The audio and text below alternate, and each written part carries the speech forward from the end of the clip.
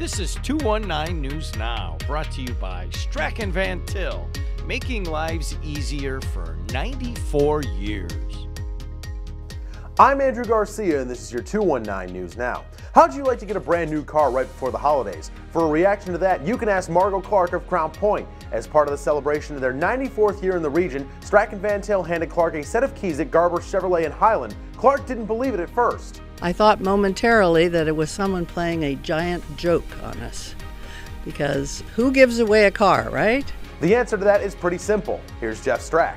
It's just a small way for us to say thank you to our customers for shopping us for all these years here. We had a drawing and she won, so but it's a real honor to be able to celebrate our anniversary and to be part of Northwest Indiana for all these years. And it's a small way for us to create some excitement for our customers, and at the end of the day, show our appreciation for everything that our customers do for us.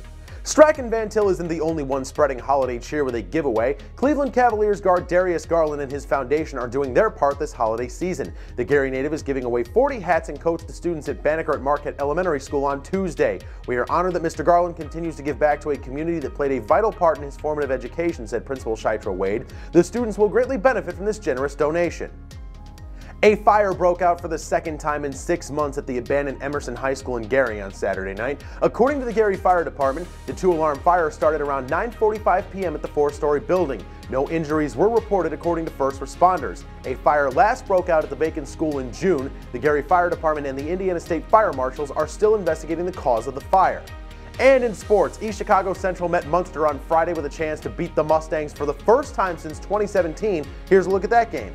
Outside for sure. Wallace from way downtown, and finally one goes down the hatch for the Cardinals, and we're tied up at 9. Ball loose, and it's picked up by Nolan Kinsella. Here he comes down the lane, count it, plus the foul.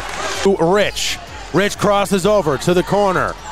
Walker again, bottoms, and that is the ball game. East Chicago Central, for the first time since 2017-18, has defeated the Munster Mustangs.